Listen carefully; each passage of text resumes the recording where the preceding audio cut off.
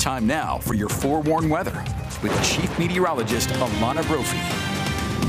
It's been a showery Tuesday, and we've amped it up in the south. This is what it looked like this evening in Iron County. Cedar City with a wet pavement. You look towards the mountains, you can't see much, and those soggy conditions want to hold on, not just in southern Utah, but throughout the state as moisture pushes further north into the central part of the Beehive State and then along the Wasatch Front. As we look at precipitation totals thus far, really healthy amounts from the first wave of wet weather, more than 3/4 of an inch in places like Kaysville, Centerville, close to that in North Ogden, more than half an inch in Brigham City, Cottonwood Heights, and measurable moisture for Salt Lake, Sandy, Wellsville, and Logan.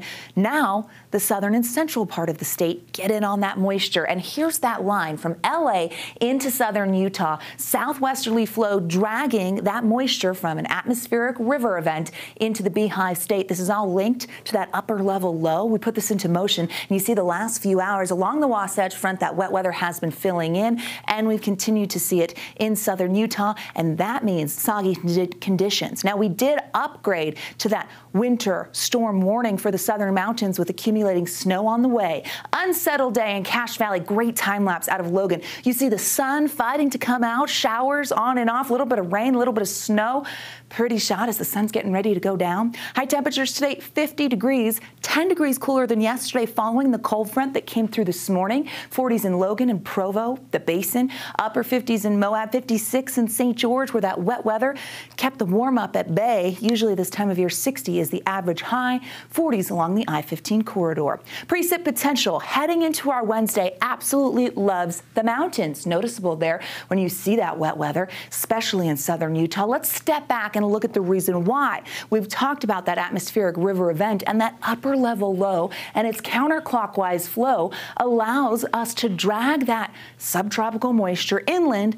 And yes, it enhances the precipitation as we get waves of moisture, and that their showers really capitalize on that precip as a result of what's going on. As we look at the future cast, you're able to see active skies by ABC4 News at 10 along the Wasatch Front. Showers in southern and central Utah holding on. Eventually that low tracks inland. We stay very active for our Wednesday with the potential of valley rain, mountain snow sticking around. The low tracks across the Beehive State, and we start to clear that moisture by late Wednesday, early Thursday for most of the Beehive State before high pressure takes over. Now, when all is said and done, we get some really healthy mountain totals. 1 to 2 feet expected for the Cottonwoods, 6 to 12 in the southern mountains, up to 18 for the Tushers and near Bryan Head, 5 to 10 for the central mountains. Now, some of our mountain valleys could get up to 3 inches. Really, the timing of the precip tonight could mean a wintry mix or straight snow in some areas, especially the Wasatch Back, Park City,